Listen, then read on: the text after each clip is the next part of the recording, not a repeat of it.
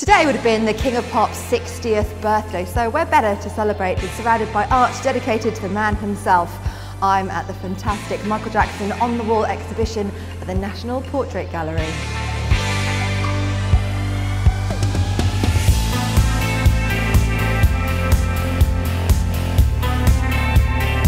Whether it's on cassette, vinyl, CD or MP3, I'm pretty sure all of us own a copy of this iconic album.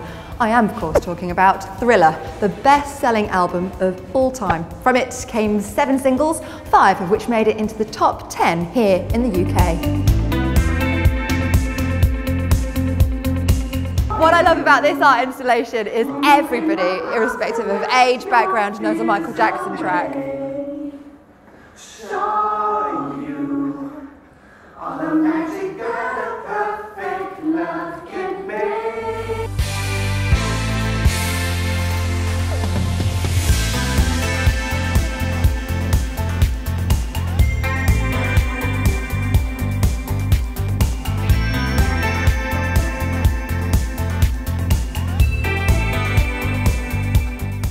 I love this. Oh, don't cross the boundary.